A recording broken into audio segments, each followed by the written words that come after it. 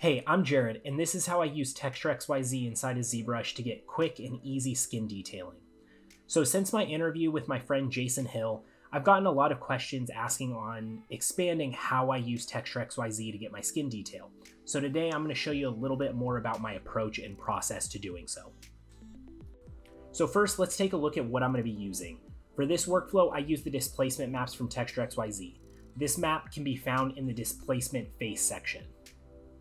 Once I've selected the texture map that I want to use, the next thing that I'm going to do is just a quick little bit of prep inside Photoshop. Here you can see this is just the base displacement image, and I also opened up the tertiary detail image. We're going to take the tertiary detail and we're going to copy it on top of the displacement map, and then we're going to go ahead and set the screen mode to overlay. Once you do that, you can see that just combining the two gives it a little bit more of a crisper result. Once we have this, I'm going to go ahead and scale the image down just a tad so it isn't quite as large of a file to use. Lastly, let's go ahead and save out the image, and we're going to save it out as a PNG file.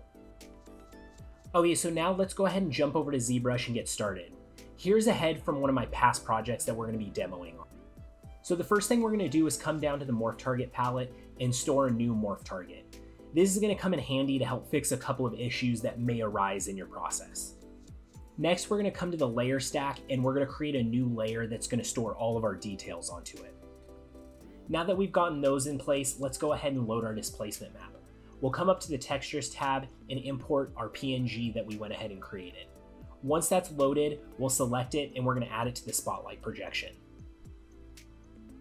Now to do the actual projection, I like to use the standard brush. When doing this, we want to make sure two things first before we get started. The first is we want to make sure our brush is set to RGB, and the next is we want to make sure that Z add is turned off. If we have Z add enabled, this will cause the model to displace, which isn't what we really want here. Once we've done that, we're just going to go ahead and start aligning the texture and painting it on. For this, I try to use the general landmarks of the face, like the corners of the mouth, or even the wrinkles where the eye lay.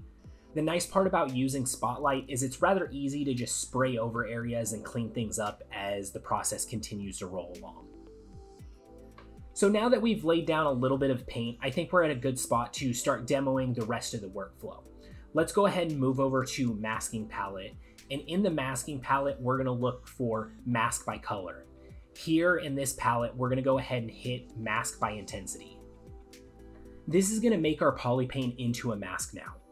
Next, we're going to come to our deformation tab. There are going to be two options that we can use to accomplish creating this skin. The first is going to be inflate balloon, and the other is going to just be the basic inflate. The inflate balloon can give good results. It's just a little bit more intensive on your computer and a little bit harder to dial in an exact amount that you want to use. The inflate is a little bit easier to find the result that you want, but it doesn't quite add as much softness to the volumes or the details. Okay, so now that we have our details in place, you may have noticed that by doing this, this is actually inflating a large portion of the model that might be not necessarily desirable. So the easiest way to correct this is going to be to turn off the detail layer that we created so that the mesh is back at the original size. Next, we're going to lower the model to its lowest subdivision level and export out the model as an OBJ file. Once we've exported out our model, the next thing that we're going to want to do is create a new layer with the original detail layer turned back on.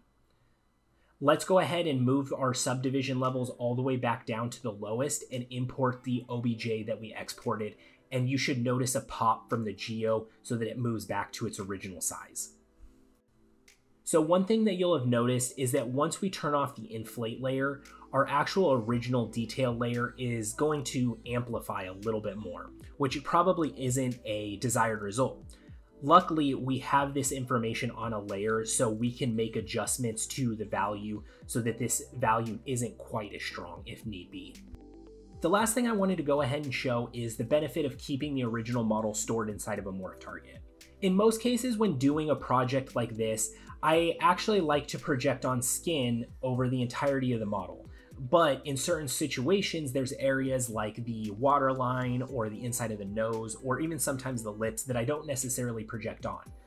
So by not doing that, once I inflate the model, you'll notice these raised areas from the mask around some of those areas. So because we stored this onto a morph target, we're actually able to use the morph brush to fix some of these issues.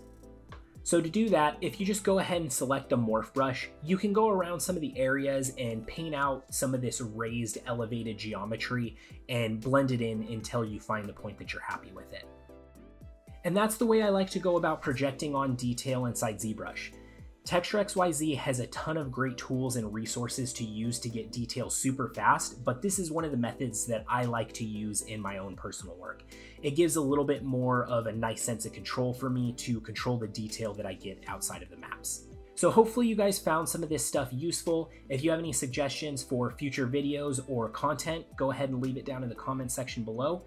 Make sure to subscribe and see any of my future videos. Thanks again for watching, and I'll see you next time.